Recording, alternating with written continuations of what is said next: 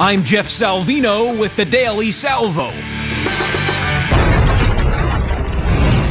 As we watched the replays of swamp creature Dr. Anthony Fauci's ceremonial first pitch in the home opener for the Washington Nationals, it was hard to help but notice that his throw was just like his coronavirus predictions. Way off target. And worse, Tony didn't even make his pathetic pitch from the rubber. He was barely on the dirt and still screwed it up.